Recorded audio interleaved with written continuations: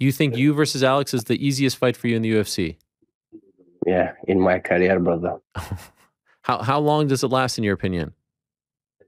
What? How long does that fight last? First round, first minute.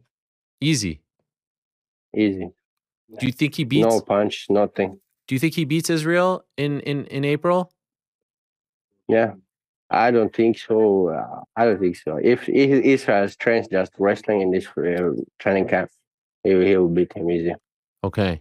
And so the guy has zero wrestling. I don't know. Like, yes, you see, like to put that guy, like crazy guy, and he's playing like, like show his face like always serious, that shit. Why play that much? And I don't know. I don't like that guy. And he has a zero wrestling. Who they give them, like, who was wrestler in his career, he wrestled.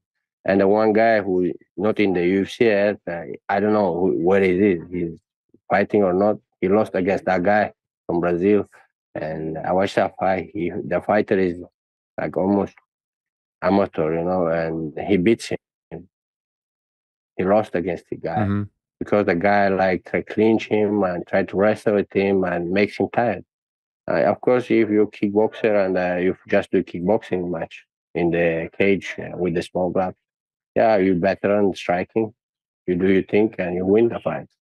But if you fight with somebody you wrestle with, the most guys, yeah, Dolidze are gonna win against him. Jack Hermanson gonna win against him, and that